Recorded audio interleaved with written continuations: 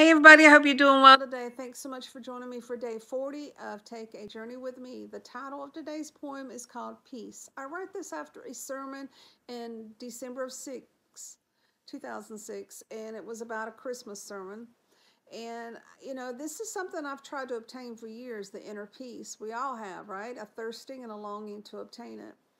For 6 years now, I've had a word of the year for each year, and one of those words was peace, and it really helped me grasp a better understanding. Couple passages, Psalms 4, verse 8. In peace I will both lie down and sleep, for you alone, O Lord, make me dwell in safety. Proverbs 12 and 20. Deceit is in the heart of those who devise evil, but those who plan peace have joy. Peace. Following God's commandments is the way to peace. Peace. Preparing each action centered around Emmanuel. That's the way to go. The light of the peace candle removes darkness within my soul's pain. I must not let the opposite action happen, for then my soul will be lost. We all wish to have peace within our own skin. To do this, we must be at one with the peacemaker. Life can be in turmoil and full of conflict, but we must learn to accept each other and agree to disagree. Do not fall prey to the prince of darkness's false security. You will only find safety under God's light of peace.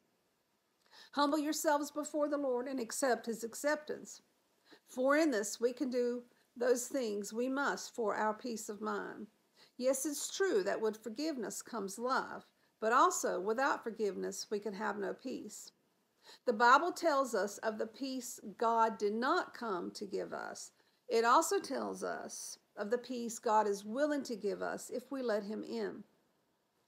The slaves in the Bible and in the world since fought for their freedoms.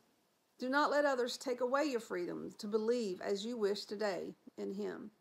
The military fights and fought for your security and for the freedoms you have today. Take hold of the peace that God gives us through the freedom. God went through the ultimate sacrificial fight for your life. Live now with the peace that comes with that knowledge. Peace. What brings you peace and closeness to Father God? If you have found this, then you cannot forget it, right? Especially when times are troubling in your life. Go to God and thank him today for the peace that you have found in your life, and pray you have more peace every day. I love y'all. Have a blessed day, especially it's because it's Sunday. God bless.